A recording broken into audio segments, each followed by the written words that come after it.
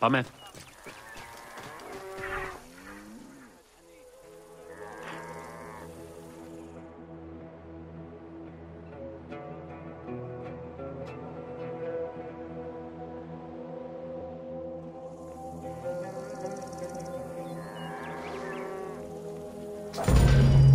Welcome to Domesticated Animals of Ancient Egypt. Hey.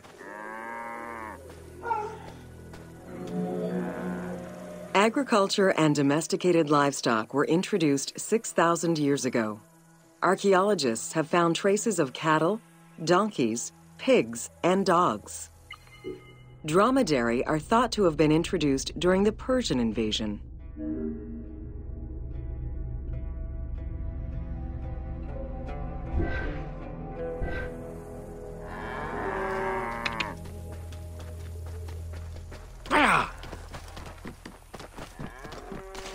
Whoa!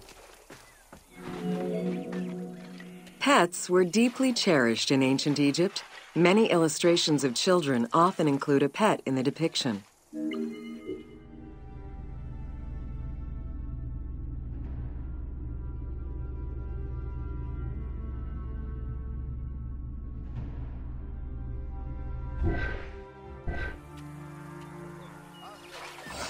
Elle a pas mal.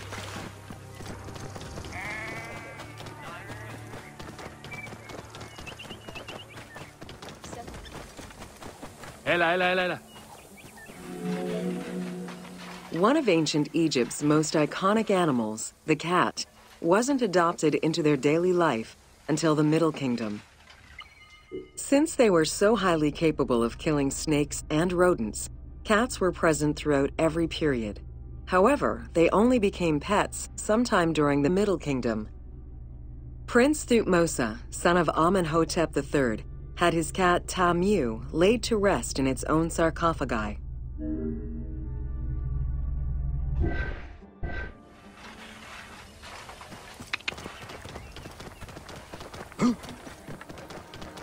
Semu. Zanem. Hey.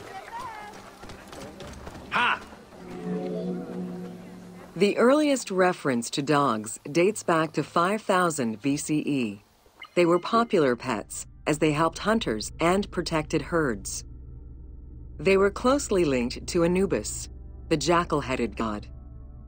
Baboons, monkeys, and even falcons were tamed as pets. Each was mummified and buried with as much ceremony as any family member.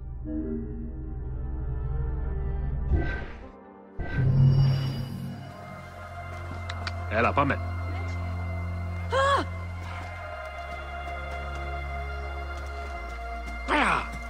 Yeah. Don't come here.